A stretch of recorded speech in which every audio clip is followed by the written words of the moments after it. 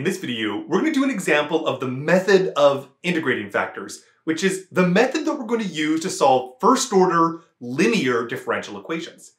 This video is part of my larger playlist on differential equations, and the link to that playlist, as well as the free and open source textbook that accompanies it, is down in the description.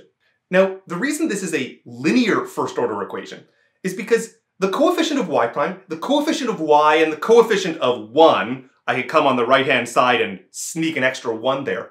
The coefficients of all three of those are just some function of x. And indeed, this is in standard form, and the coefficient function of y is typically called p of x, and the coefficient function of the 1 is referred to as f of x. So I'll just put the standard labels. But either way, the 1, the y, and the y prime all are to the power of 1 with coefficients, and those coefficients are some functions of x. Now, this is actually the second video on integrating factors, and we're going to go through the entirety of the method, but there is a previous video that introduces the method and why we're going to do a couple of the different steps from the video. So if you want to check out that, check out the link in the description. Then the formula for the integrating factor was that r of x was equal to e to the power of the integral of p of x dx. Okay, so in this case, that's the same thing as saying e to the integral of 4 dx, which is the same thing as saying e to the 4x. And you might notice it's an indefinite integral, so you might have wanted to put a plus c. We're just looking for any integrating factor that works, so I'll just choose arbitrarily that c is equal to 0 and not worry about it anymore. Okay, so the next step I want to do in my method of integrating factors is a little bit up to you whether you want to write it down or not. I like to because it reminds me of why we're doing what we're doing. But what I like to do is I'm going to copy down the equation, and I'm going to leave a little bit of a space there, and a little bit of a space there. And the method of integrating factors is all about taking every single term and multiplying by that integrating factor. I'll put an integrating factor there, there, and there. Maybe I'll just do a little simplification on the far right-hand side and see that e to the 4x times e to the minus x is the same thing as e to the 3x. I can simplify that on the right-hand side. Now, the next step is to simplify the left-hand side, and this is where it gets kind of interesting.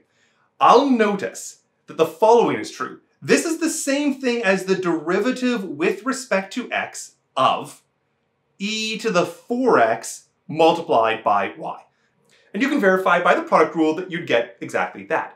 And indeed, when we introduced this method of integrating factors, we defined the integrating factor so that this would always be true. So it was always going to be the case. It was the derivative on the left-hand side and then some function which is on the right-hand side.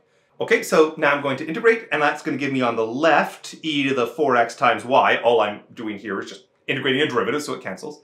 And then this is the same thing as the integral of e to the 3x dx, which is 1/3 times e to the 3x.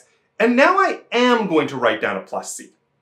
You might think this is a little bit odd. I told you earlier you didn't need to write down the plus c, but you didn't need to write down the plus c earlier because it was all about finding an integrating factor. And in an integrating factor, we just wanted any one that worked. Indeed, if you had a plus c that was sticking out there, it would have canceled the next line anyways.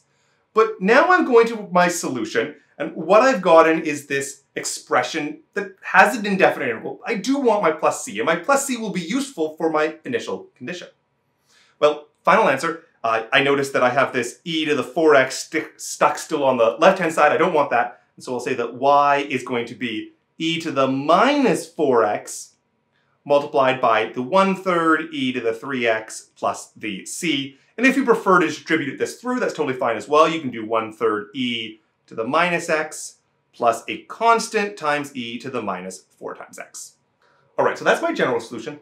But I do want to go back to the beginning to remind ourselves that, in fact, we actually also had this initial condition that y of 0 was equal to 4/3. So let's see how we can deal with that. I'll scroll back down. And what I want to plug in is that y at x equal to 0 is equal to 4/3. And so that's the same thing as 1/3, well, e to the 0 is just going to be 1 plus a constant, e to the 0 is another 1, so this is just going to be 1/3 plus c. And this is the same thing as saying here that c is equal to the value of 1. And so if I want to put this together with the value of y that I had just computed, I can get my final answer. Here it is, y is 1/3 e to the minus x plus c is equal to 1 now, e to the minus 4x final answer. And that is the method of integrating factors. So I hope you enjoyed this video. If you have any questions, please leave them down in the comments below, and we'll do some more math in the next video.